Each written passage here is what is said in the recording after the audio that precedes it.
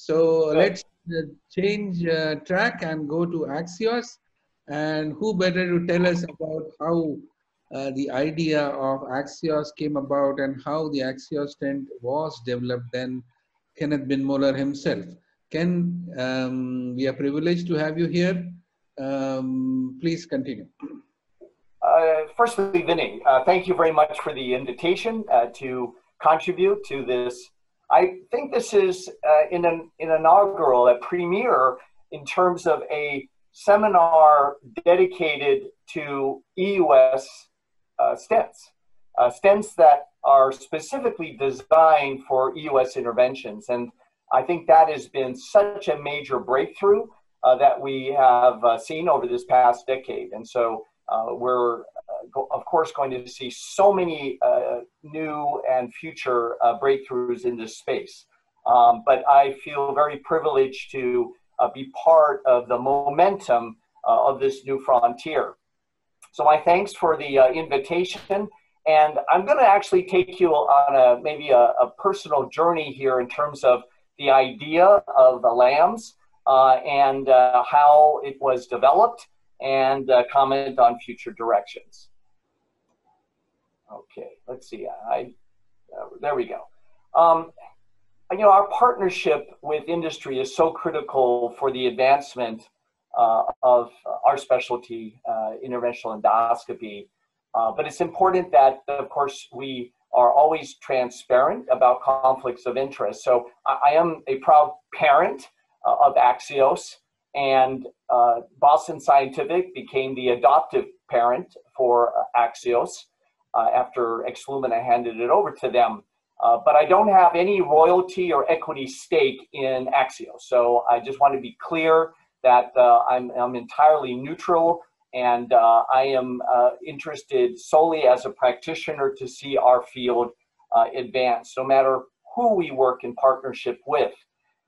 Much of my talk is in a chapter that I wrote or a contribution that I made for an inaugural issue of Techniques and Innovations in Gastrointestinal Endoscopy. It's a journal of the AGA, and Anthony Teo invited me to contribute this first inaugural issue chapter, and Anthony is the co-editor for this first issue. So the title of this paper is Design Considerations of the Axial Stent and Electrocautery Enhanced Delivery System. So if you're interested, feel free to look at this article, which captures much of what you will hear about in my presentation.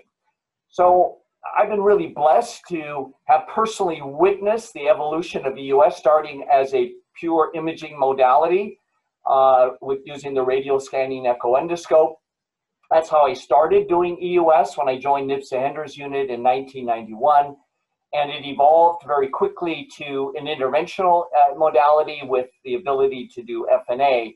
And the therapy, our ability to do EUS-guided therapeutic interventions, that's, of course, where all the excitement is. And, of course, this is thanks to the development of the linear array echo endoscope. So therapy started for me, because I think of FNA really as still an extension of diagnosis. So therapy started in Hamburg in 1992. We had a patient with a non-bulging pseudocyst. We were draining pseudocysts endoscopically, but we could only drain the bulging pseudocyst.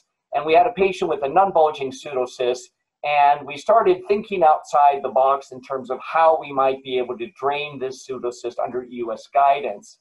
And we fortunately had one of the very first prototypes of the Pentax echo endoscope, the CLA echo endoscope with a 2.0 millimeter channel. So we punctured this pseudocyst with a home-fashioned device, really, and we passed a wire through it.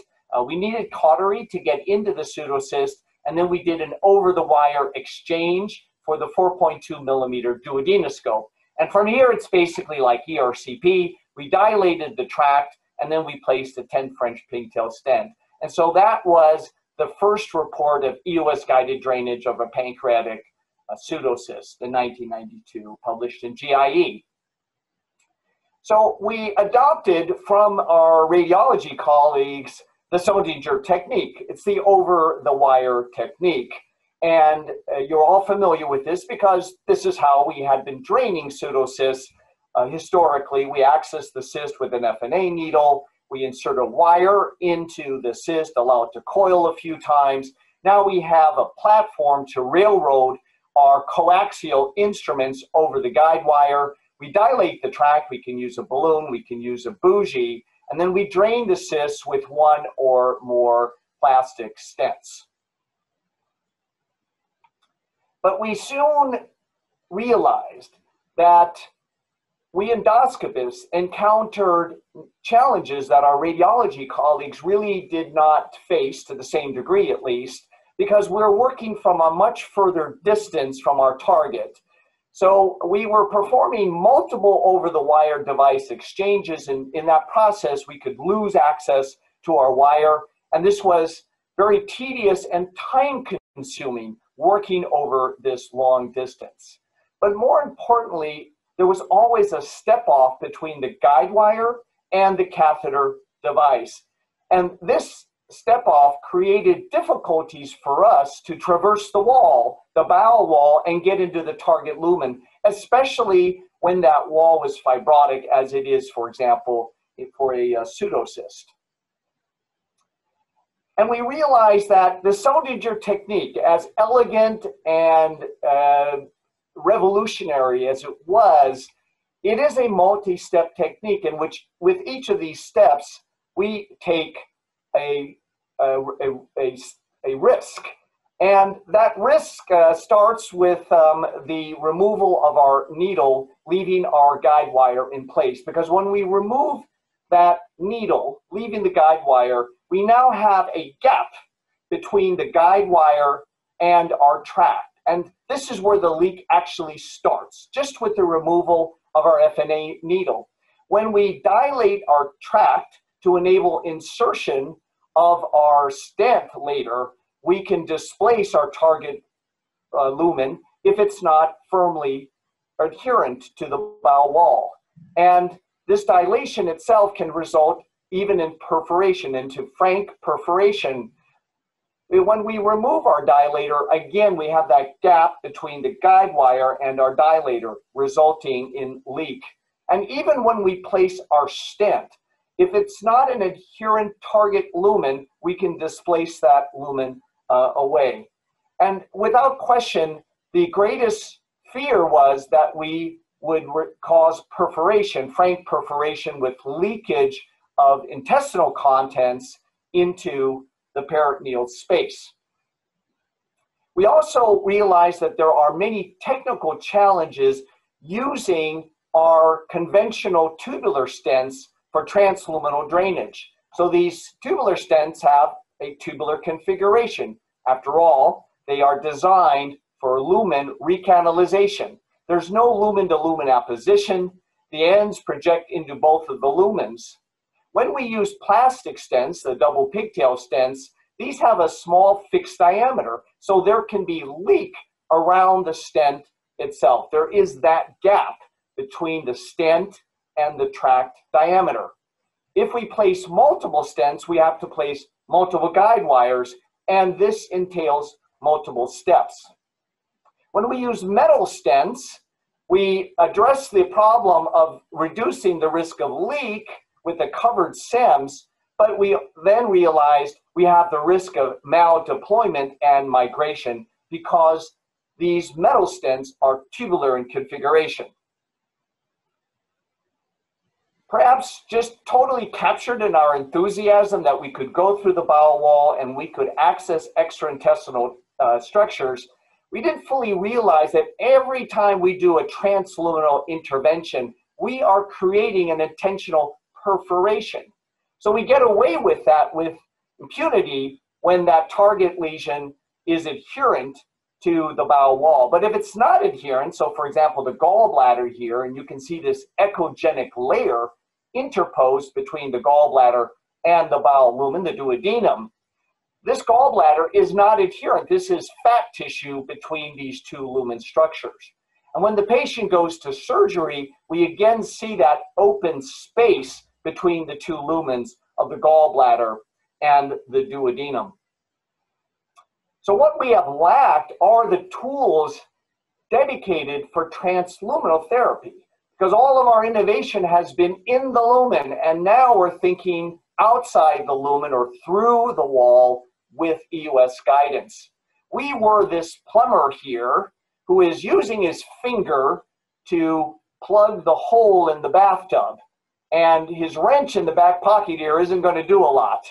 And I was perhaps this child here who is asking, where are your tools?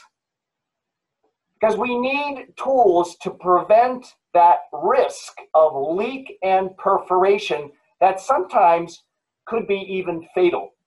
So we needed, in my opinion, two tools. Firstly, we needed a transluminal stent, what we today call a LAMS. It needs to be covered and self-expanding to seal off the tract. Should be lumen opposing, and it should provide a port for transluminal intervention. This port for transluminal intervention is so critical if we truly want to extend the reach of the endoscopist to the extraintestinal space. But we also need a transluminal stent delivery system that is designed to eliminate Seldinger, to eliminate over the guide wire exchange. We need to be able to access the target lumen with a stent-loaded catheter.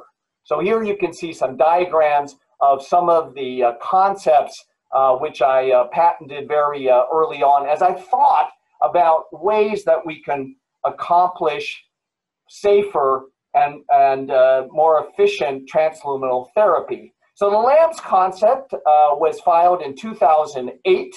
This is from the abstract, a device whereby two luminal structures in the body may be drawn toward each other and a fluid conduit formed in between. Here you can see one of the embodiments that I came up with. It looks different from the Axios, of course, but the concept is shown here, how the two flanges are pulling the walls of these two lumens in apposition and holding them together.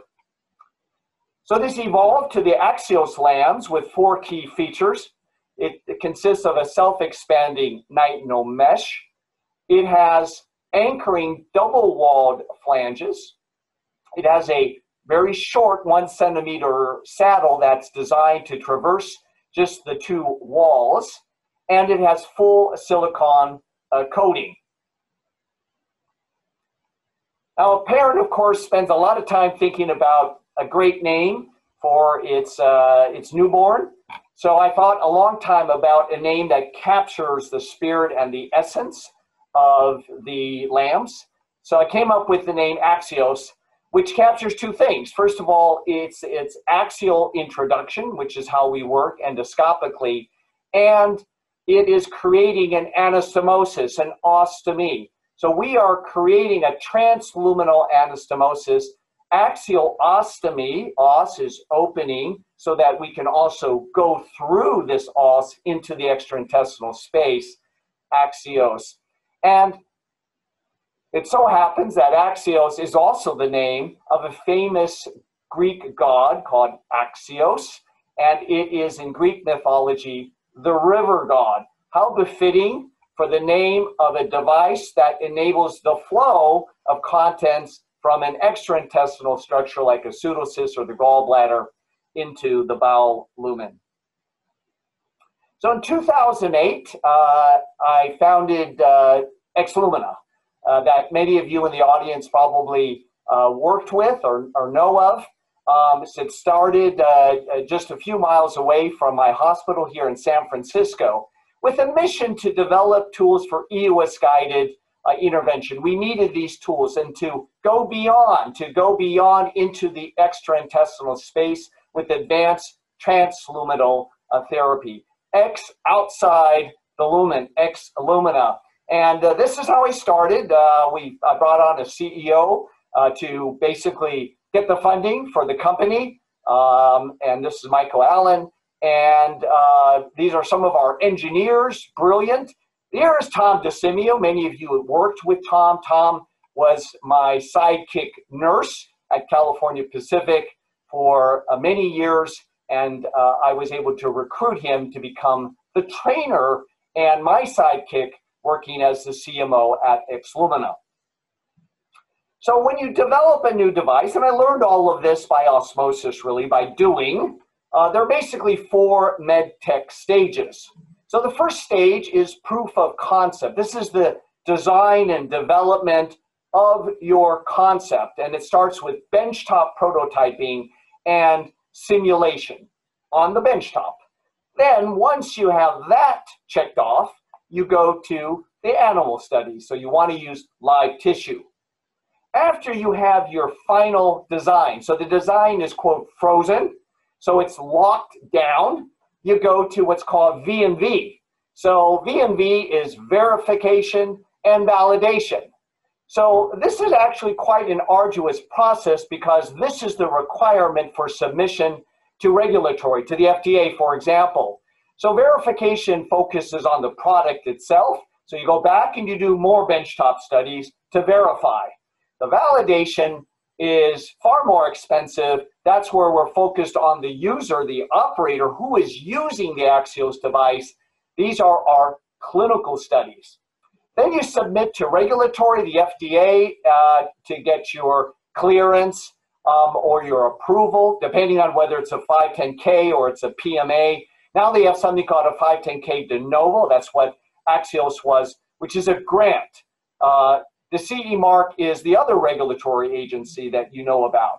And finally then, when the FDA and the CE gives you the green light, you can move to the commercial launch. And that commercial launch, by the way, obligates the company to follow the outcomes for 6 to 12 months afterwards. So you do a post-market survey and registry to confirm that your device indeed is doing what it's intended to do, but most importantly, that it's safe.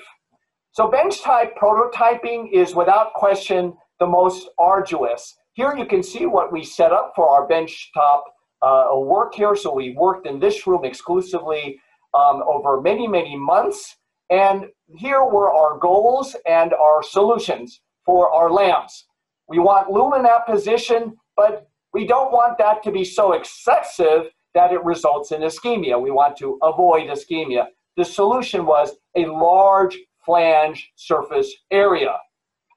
We want this lambs to resist migration, but we also want it to be removable. The solution was a double-walled flange construction. It needs to be compressible for axial introduction, but after its deployment, when we pull out back the sheath, it needs to resume its intended original shape, the lamb shape. So it has to resume that shape fully after deployment. So we found out this needs a 48 nitinol wire braid. And finally, we needed coating that is uniform and is durable, and yet it needs to be thin and flexible and conforming. So to find that sweet spot is really no easy task. And we tried many different methods how to coat the lambs. You can use dipping methods. You can do, as you can see here, manual brushing onto the lambs itself. And we found that the manual brushing worked best. And we found that silicone was the best material for the lambs. So just to give you an example, looking for the optimal flange design, it goes through many, many stages until you come up with that flange design that works. So here you can see one of the very first embodiments or designs. And actually these are two halves that are merged together, that are joined together in the middle here. You can see there's no lip here, with the advantage that you don't have anything projecting out. But this really did not have the pull-out force that we wanted. So this got modified to adding this lip component here, but now we are increasing the length, and these ends may project into the lumen and may cause tissue trauma. So then we had to coat this with a special coating to protect it, these bare wire ends, from injury. So just an example of the stages that one goes through until you actually find the optimal design which is double-walled. The flanges are 90 degrees to the saddle, and the flanges need to be twice the lumen diameter. They have to have a very large surface and a construction that evenly distributes the pressure over that surface area. And it then needs to have that lip, which you see here, to optimize the pull-out force. Now, you go to simulation next with benchtop models, and our engineers constructed such a simulator. You can see two frames. These two frames are mobile against each other to simulate the bowel wall and an extraintestinal wall, which is non-adherent. So these slide against each other, and then we have a membrane here, it's silicone, that simulates tissue. So it would be the gallbladder wall, for example, or the bowel wall. So here you can see in this video quickly how we're able to penetrate through that first wall and enter through the second wall, deliver the distal flange, snug it up against that distal wall. We can see how it pulls that mobile frame up against the first frame, and then we can deploy this and we can pass an endoscope through it. So once we have determined that this works in a benchtop simulator, we can go to the animal studies. Of course, with a rigorously designed protocol.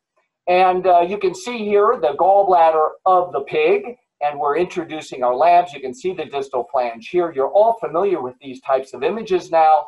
We can pass our scope through the lambs without displacing it. We can go into the gallbladder. We can visualize the interior of the gallbladder. I was seeing the interior of the gallbladder for the first time in my life, so you can imagine how exciting it was to do this for the first time.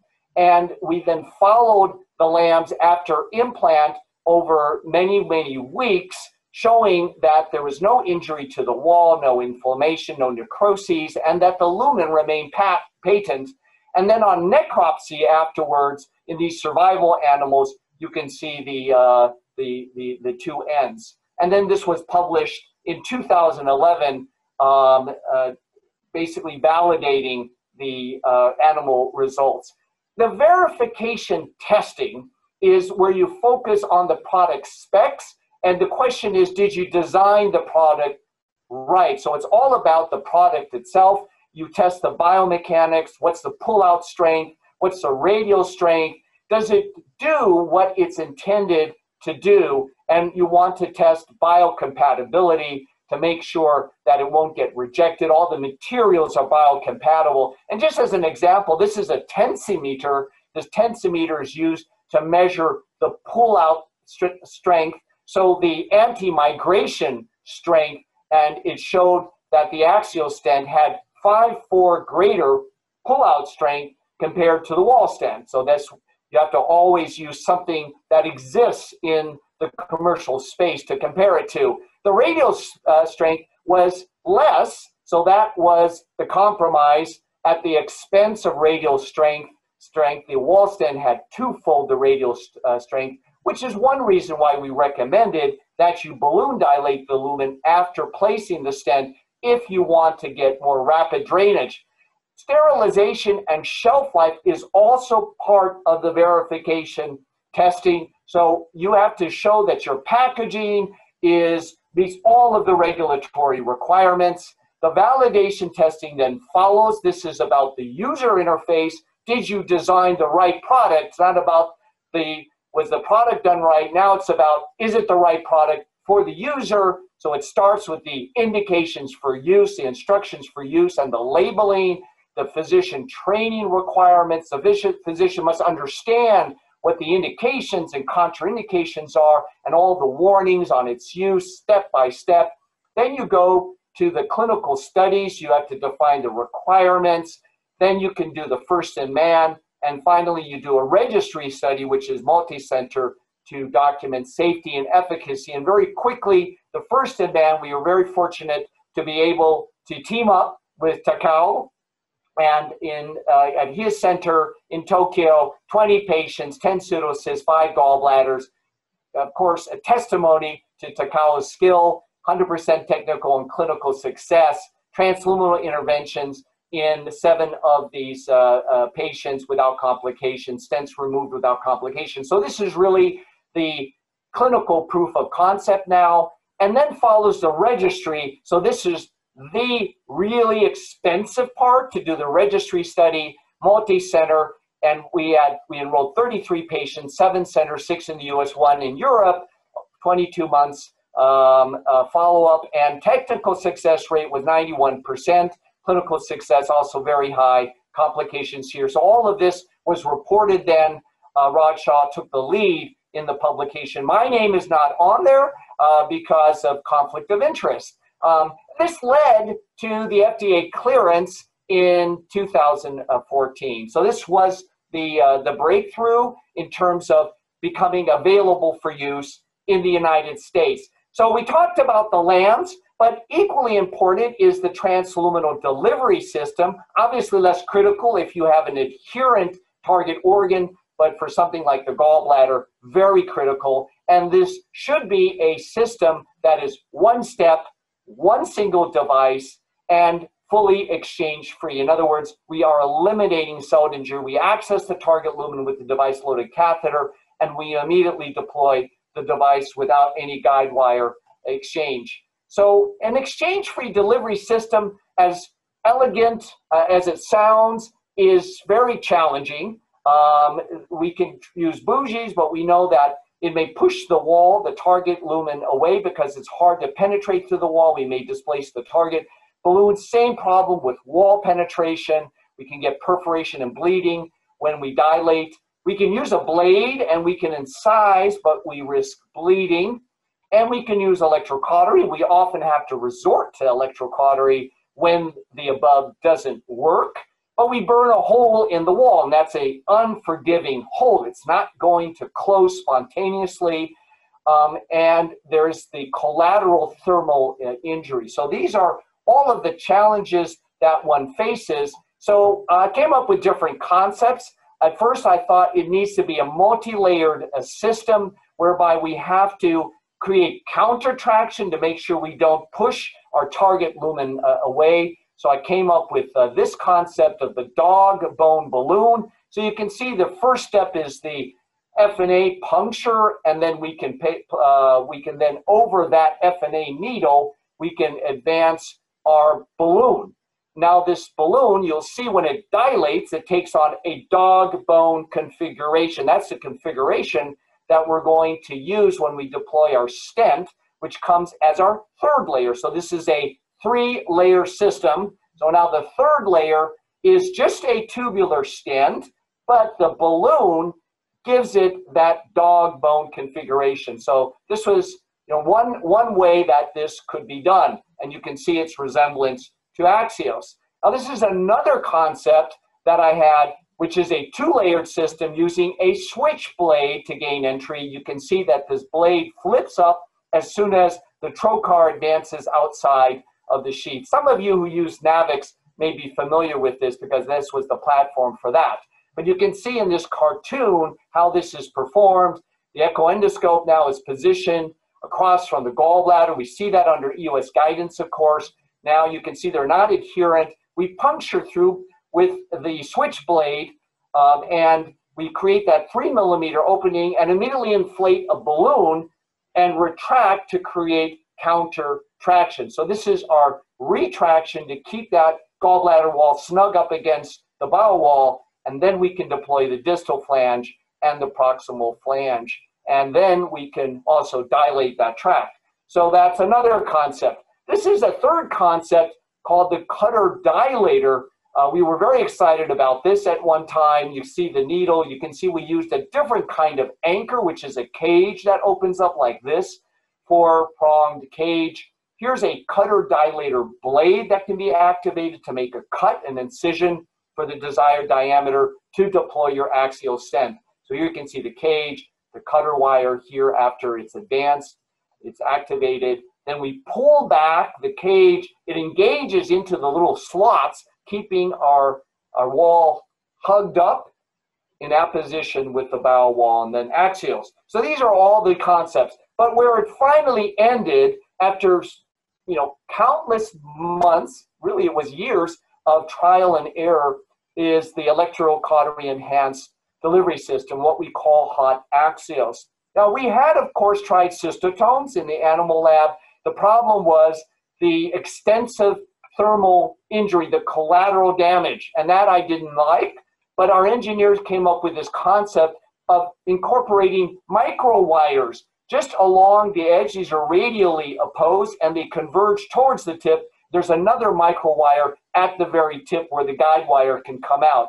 So you're all familiar with this. This is a ceramic bougie tip to give it the force, the solidity to optimize your forward advancement, your trackability of your device as you penetrate through. So we're minimizing the cautery effect, and we are maximizing the cutting effect. So really this works really like a blade, like a knife, rather than as a cautery device. When you deploy a lambs that's 1 centimeter in length, obviously there is absolutely no room for error. This must be so precisely delivered. But the good news is we are used to single operator, single hand control when we do F&A. So we're simply applying that where the handle lure locks as we are used to, and then we do a 2-stage release of each flange independent of one another. And that was so critical that these 2 stages are independent of one another, and that you verify that the distal flange is correctly deployed and hugged up against the wall of your target lumen before you deploy the proximal flange. So we built in all sorts of safety measures to ensure that this is delivered accurately and safely, even with adding labels and numbers 1, 2, 3, and 4 to remind the endoscopist of these 4 really simple steps. Because of time constraints, I'm not going to go show you this video because I think everyone in the audience is familiar with the 4 steps of the lamb's delivery. So the lambs is not just about a lumen opposing metal stent to prevent leakage and perforation. More important, I think, in terms of the future direction, is it's a port for endotherapy. So this has been demonstrated so beautifully by Anthony Teo and his team in Hong Kong, and they reported back in 2016 on how they could use the Axios as a port to enter into the gallbladder, and you can do really everything you can do in the lumen. And obviously you can do a lithotripsy in there under direct endoscopic guidance, and it could be mechanical, it could be electrohydraulic, but you can do magnifying endoscopy, confocal microscopy, you can do EUS with mini probes. Really, there's no limit because you have extended the reach of the endoscopist into this extraintestinal structure. So the applications right now have been focused on these 2 extraluminal structures. First, our pancreatical biliary. We have pancreatic applications for cyst enterostomy, and we have gallbladder drainage, cholecystoenterostomy. We have bioduct drainage, choledochal enterostomy. You've all heard about these.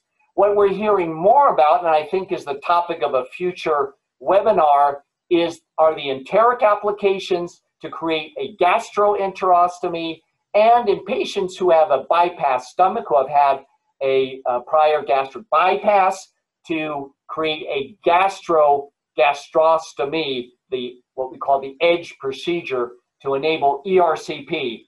But what's ironic is that a device that was designed for EUS guided delivery, because we had no such device and we were using tubular stents off the shelf in a off-label application. Now we're using Axios off-label for luminal interventions to treat pyloric stenoses and short strictures such as anastomotic strictures.